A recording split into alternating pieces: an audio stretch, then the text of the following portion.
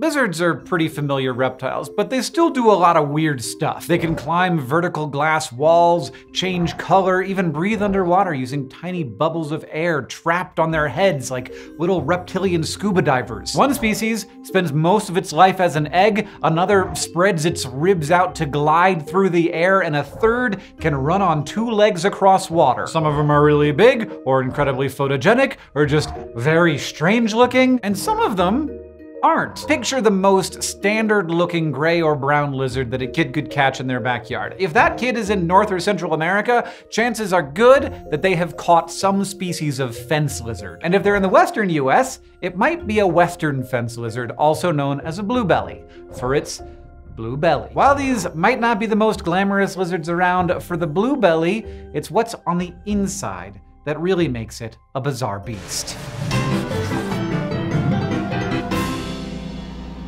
Back in the mid-1980s, researchers in Northern California started investigating the relationship between bluebellies, western black-legged ticks, and Lyme disease. Lyme disease can be caused by a couple of different species of bacteria in the genus Borrelia. It's transmitted to people through the bites of infected ticks, and the ticks pick up the infection from animal hosts they feed on early in their life cycle. The researchers knew that the bluebellies were a primary host of the immature form of these ticks, and that the ticks were the main transmitters of Lyme disease in the region. And bluebellies are just everywhere out there. They're one of the most abundant lizards in the area. They live in all kinds of different habitats from sea level to over 2,700 meters, and ticks love to snack on them. But people getting Lyme disease in the Western US is pretty uncommon. And this seems weird. California's got the bacterium that causes Lyme, the ticks that carry it, and plenty of hosts for all of the ticks. So where are the human cases? Fast forward to the 1990s, when a professor working on tick-borne diseases at UC Berkeley noticed something odd.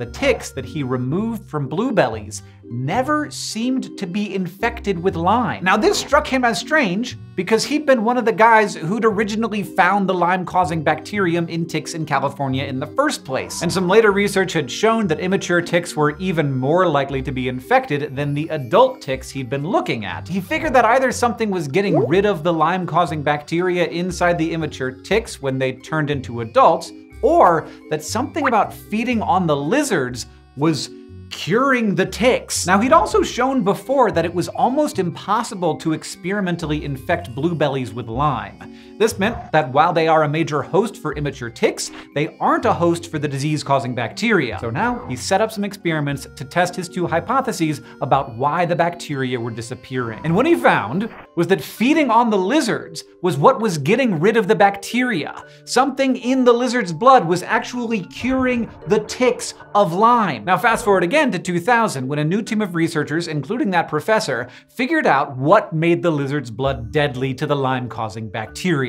It turns out there's a group of proteins that make up one part of the bluebelly's immune system that both keep the lizard from getting infected, and when the tick sucks its blood, gets into the tick's gut and kills the Lyme bacteria in there. And we thought this might be part of why California doesn't have all that many cases of Lyme disease, all thanks to the bizarre ability hidden in the blood of the Western fence lizard. But it might actually be a little bit more complicated than that, because all living systems always are, and this is especially true in the field of disease ecology, which studies how hosts, pathogens, the environment, and evolution interact with each other to influence diseases in populations. In a study published in 2011, researchers experimentally removed the bluebellies from one area to see if that would increase the Lyme disease risk to people. They thought that having fewer lizards around would mean larval ticks would switch to feeding on other hosts that were capable of being infected with Lyme, leading to more Lyme-infected ticks. But it did not. It looks like the majority of larval ticks in the area didn't switch hosts, they just completely failed at finding a host at all.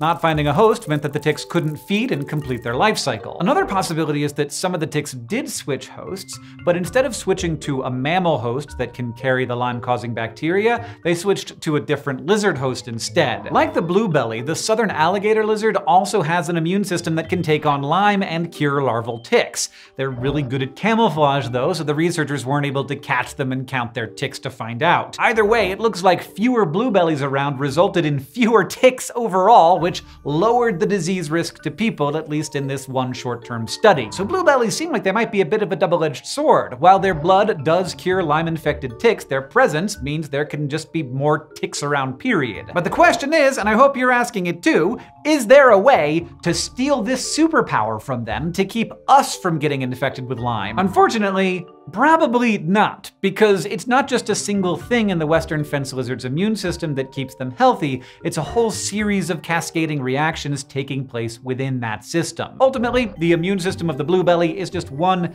tiny complicated system within a series of increasingly large and complicated systems, like the ecosystem it lives in and the complex disease ecology of Lyme. Which is kind of beautiful, and being able to see how the bluebelly fits in as a small piece of this bigger picture is part of what makes it, and all living things, bizarre beasts in their own way. Bizarre Beasts is celebrating the second year of the Pin Club and the 1-year anniversary of having our own channel by keeping the subscription window open from now until the end of July 11th. Check out this lizard pin. Sign up today and you will get this beautiful bluebelly pin in the middle of the month, and pins after that around the time each new video goes up. So either you'll see an episode in the subscription box and then a pin in your mailbox, or a pin in your mailbox and be like, I gotta go watch Bizarre Beasts. Also, we have new stickers, and for those of you in the Pin Club, yes, there will be another blooper video. As always, we'll be sharing extra facts about this awesome lizard all month on Twitter @BizarreBeasts and on Instagram and Facebook